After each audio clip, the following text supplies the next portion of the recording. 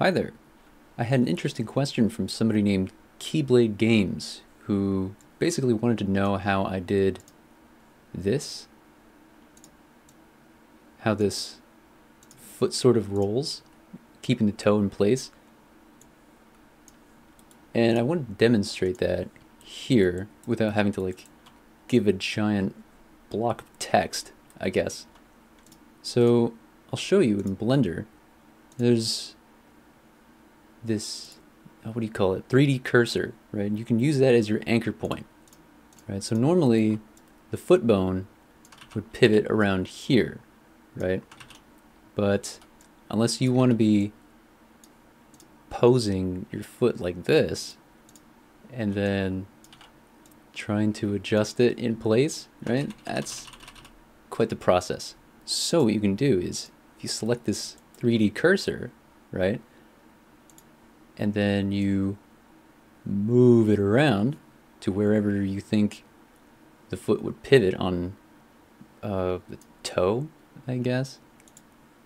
Just move that into place, rotate it like so, and then manually move the toe, right? That's way easier if you don't have a control for it. And then I'll just do that back. Now, this kind of does suck, I will admit, but that's about as good as you can get without having, like, say, a dedicated control, which is what I actually have, right? This is ARP, Auto Rig Pro, right? This comes with a built-in toe roll, which is nice. So definitely suggest stuff like that. But it is, in fact, doable in good old SFM, albeit I need to remember the controls. There it is. So here I've got that same problem where I just want that pesky toe to remain in place. So what I did for this was, if I can remember the...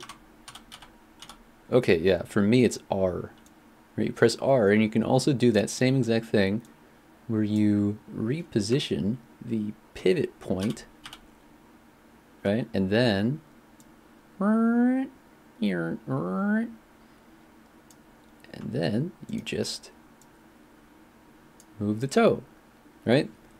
And then you just you manual Samuel the bones into place so it looks like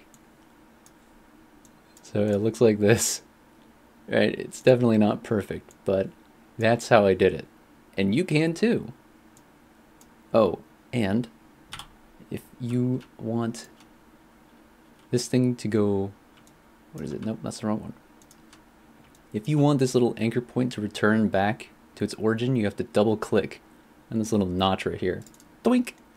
And it'll go back. Now, that is the janky way of doing it.